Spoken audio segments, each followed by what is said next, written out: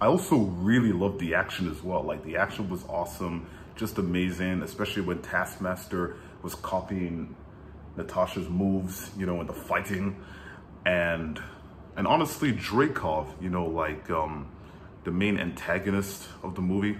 Like, honestly, I really didn't see him as like a threat. He's just like, you know, one of those typical bad guys that's just like, oh, you know, I'm gonna like rule because I can, you know, especially when he like had a lot of like female soldiers just to like assert dominance and shit. And honestly, I thought the guy was a punk. Like, he didn't really strike me as like a terrifying villain. Like, to me, I wasn't convinced. You know, unlike Thanos, where you just hear him talk and you just see his plan go out and you're like, wow, this guy's a top-notch villain. This Dreykov guy, not impressed. Oh my God, one scene that really got me is I thought Yelena was gonna die. Like, when she said, this was really fun, I'm like, oh no, please. And then Nat sees her, I'm like, okay, I'm happy. And not to mention, the stunts in this are ridiculous. Look, I know this is the MCU and impossible stuff happens, but they are literally falling off of like, you know, debris, or is it degree? No, not degree. Just destroyed items just falling from the sky. And, you know, Nat is literally diving to just get Yelena, and I'm just like, how? How do you survive that? I know you're badass, but you don't have powers. You can't fly. You don't even have a glider. This is just, wow. This is just, I don't know. I don't know. To me, it just felt like I was watching Fast and Furious. Speaking of which, I don't even know if I'm gonna watch Fast 9, because it just looks trash.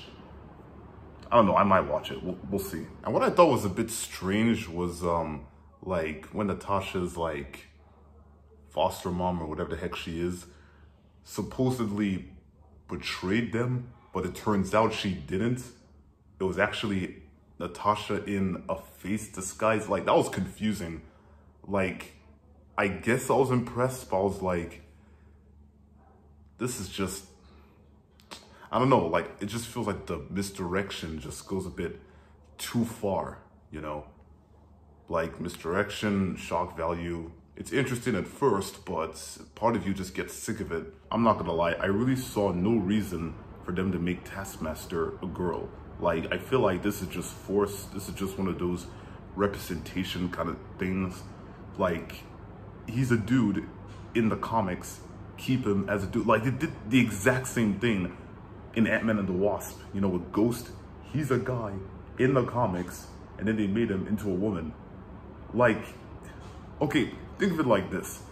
Let's take Black Panther, for example, and then they use a white person to play Black Panther. Would that make any sense? And not to mention, that wouldn't even like correlate with the character's, you know, story, because, you know, he's a black man from Wakanda in Africa, not a white dude. Like, come on. It's the same thing. British guy was all right. Like, I forgot his name. You know, the British guy that Nat was talking to in the beginning. He was cool, but personally, I didn't really think much of him. Like, cool guy, but yeah, nothing special. Oh my God, the funniest thing when Yelena called out Natasha for her pose. You know that pose she always does in the movies when she's like, and then Yelena's just like, ah, such a poser. Oh, that was funny. Too funny.